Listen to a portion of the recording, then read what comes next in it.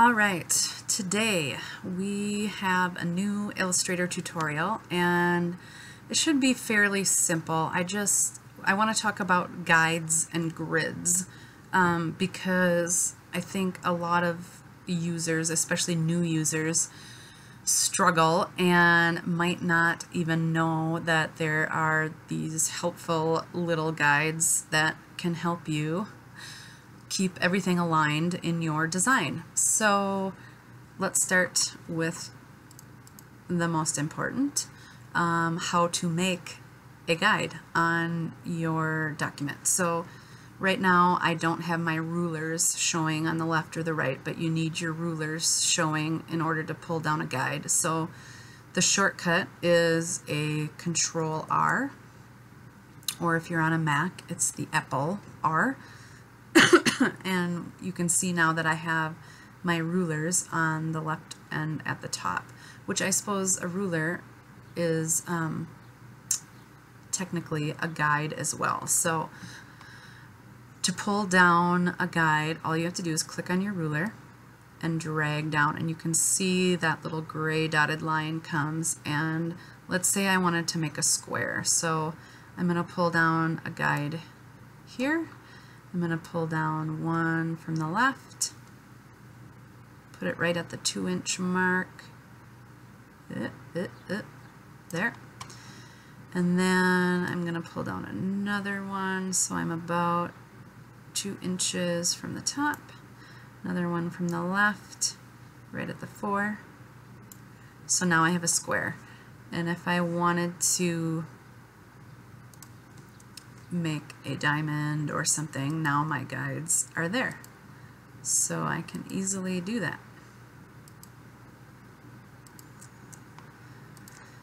So I'm trying to think what I use guides for. If I am doing, like if I'm designing a flyer, and usually in print design you have a safe area, meaning you want to keep anything that doesn't bleed, any text, any copy, that kind of thing, inside your inside the safe area, which is usually a 1/4 inch around the whole page. So what I would do is, first we're going to clear out these guides. So if you go to View and down to Guides, here's all the controls for your guides. You can hide them, you can unlock them, you can clear them. So I'm going to do clear, and that gets rid of the ones that I already made because I don't want them anymore. And I'm going to go ahead and drag out to a 1/4 inch on the left and the right.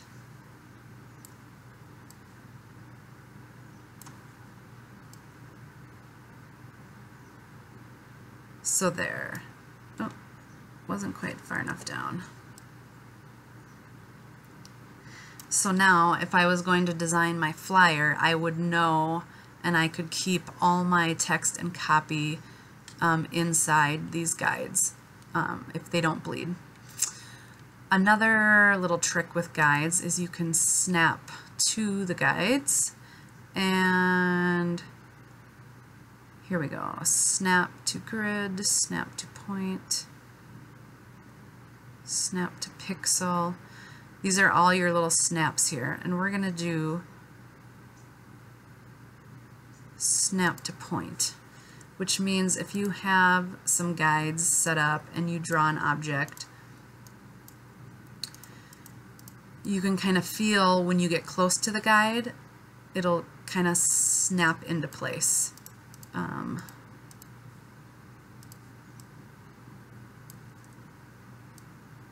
So that you know, nope, it's not snapping. Hold on. Make, unlock, release, smart guides, don't want that.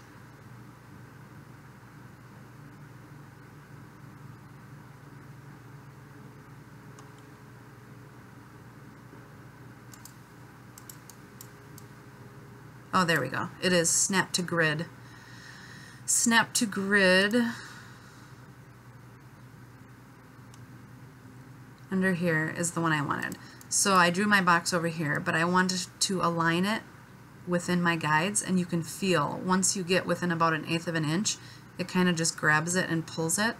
so that you get it lined up perfectly. So that's really handy. And there is a shortcut. Let's see. It is Command or Control semicolon. And if you do that, you can hide your guides. They don't necessarily go away, but you can hide them. And then if you do a Control quotation mark, which is right next to it, your grid will pop up. So sometimes this is really handy for making sure that you get stuff lined up exactly where you want them to, and to make sure your lines are straight. I'm going to delete that. I'm going to start here. So let's make sure that that's lined up. And so now that I have my grid on, I'm going to turn my guides off. My grid is gray, this is the small squares, and my guides are cyan. So I'm going to turn my guides off, and it's now you can tell it's snapping to the grid lines. And I'm going to pull that out, and it totally just didn't, it just snapped right to it. And if you have your object selected and you do a Shift Control Alt, you can slide a copy of it over and it will snap to the grid lines, and you can have things perfectly spaced. So there are a lot of instances where your grid and your guides will come in handy. And I believe you can, if you go under Edit, Preferences, Guides, and Grid, you can change the color of your grid and guidelines, because sometimes, not very often, but once in a while, your guidelines might fade into the color of your project. So you might need to change your guides color in order to see them. And you can do dots instead of lines. You can customize your grid. You can make it a color instead of gray.